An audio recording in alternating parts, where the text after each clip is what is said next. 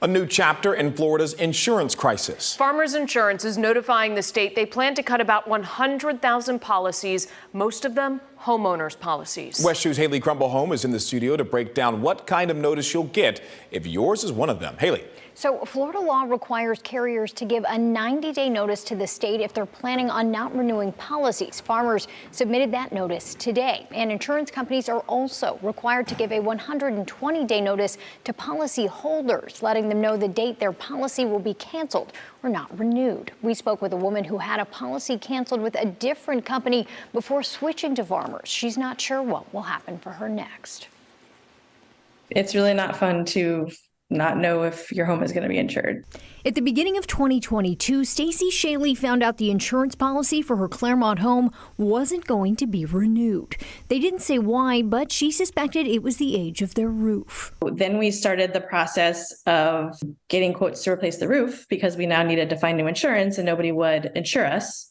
Once it was replaced, they found a new policy. We ended up going with Farmers. So when she saw the news that Farmers was going to be cutting policies in Florida, I was like, oh, we're going to have to go through this again. 100,000 policies will be discontinued, according to a Farmers spokesperson. Most will be homeowners policies. Their spokesperson said in a statement, this business decision was necessary to effectively manage risk exposure. There is no impact to 70% of policies currently in force for customers in the state. James Owens owns an insurance agency with Brightway Insurance, an insurance broker. They shop around for policies for their clients. He got calls from Farmers customers Tuesday. They seem a bit nervous, just, wanting to make sure that they're going to be able to find some coverage. Florida's chief financial officer, Jimmy Petronis, said he wants additional scrutiny on Farmers following the news. As customers start getting notice from Farmers, Owens is expecting he'll be getting more phone calls. I think it's going to start a flurry of people reaching out, and I think they're going to be shifting to going to independent agencies. Shaley is hoping she won't end up being one of them. I hope not. We'll see.